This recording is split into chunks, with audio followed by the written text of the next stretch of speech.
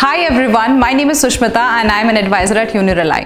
In our previous video, we talked about letters of recommendation that are required when applying to the universities in the US. In this session, we are going to talk about financial aid and scholarships available at the US universities. There are three types of financial assistance available to the students applying to US universities. Number 1, scholarships. Number 2, financial aid. And number 3, government grants. First, let's talk about scholarships. Scholarships are non-governmental aid given to exceptional students for academic excellence or extracurricular achievements. These are mostly offered by universities themselves. You may receive them if the university believes that you have a strong application and they want to retain you as their student. This type of scholarship may be awarded to you even if you haven't applied for it. Now, let's talk about financial aid. Financial aid is a need-based fund offered by US universities to students unable to pay the complete tuition fee. An applicant can apply for financial aid by filling out the CSS profile online. The CSS profile is administered by the College Scholarship Service, the financial aid division of the College Board. This form allows universities to determine your eligibility for non-governmental financial aid.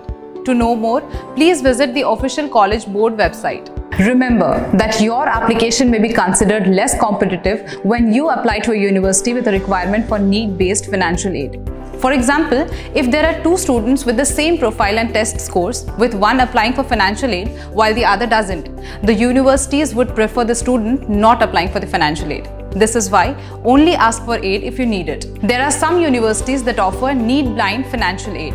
This means that all applicants would be held on the same scale regardless of their financial need. At need-blind universities, requesting financial aid does not reduce the chances of admission. One such university is Harvard.